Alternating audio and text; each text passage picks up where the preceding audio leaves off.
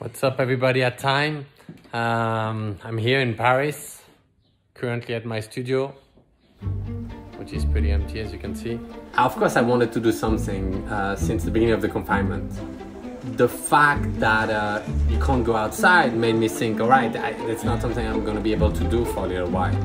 Then I realized how the streets are empty, how people are questioning when and how we're going to be able to go back in the street, but how people are looking at the street every day from their window. Maybe I could just paste an image that suddenly the sidewalk turned into something else. We'll add some here. Okay guys, it's 5:30 in the morning.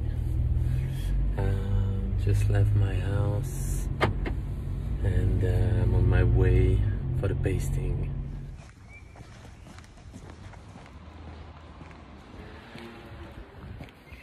I love this street because it's very quiet.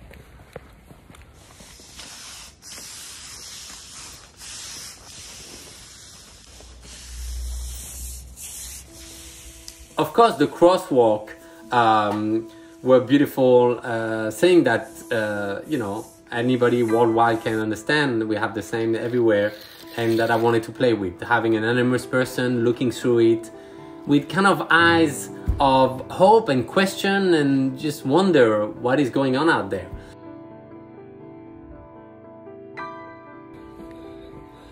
We're finishing just in time, you see, the daylight coming. And this is the street. Depending in which situation you're right now, this image will talk to you differently. Depending if you're fully confined, if you have to go to work every day, if you have to go to the hospital every day. And that's what I wanted to create, something that speaks to all of us, depending of our own narrative, depending of what we're going through right now. So for me, if I'm reading this image, I'm looking at the hope of, you know, looking at what's happening in the street, like we're doing every day, peeking an eye through the window of when life will come back. But, you know, someone else might see differently.